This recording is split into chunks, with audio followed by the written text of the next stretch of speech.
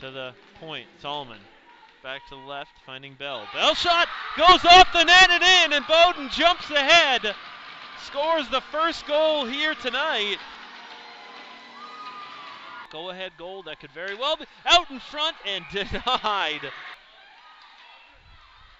Glass deflected up over the net. There's chance after chance here. Middlebury right now is just trying to get out of this one with a tie. Out in front, flipped over and in! Bowdoin scores! Overtime picks up their first NESCAC victory of the year and stuns Middlebury. How about that for the Bears? It's been a tough year, but they get a huge result out of this one and come away victorious.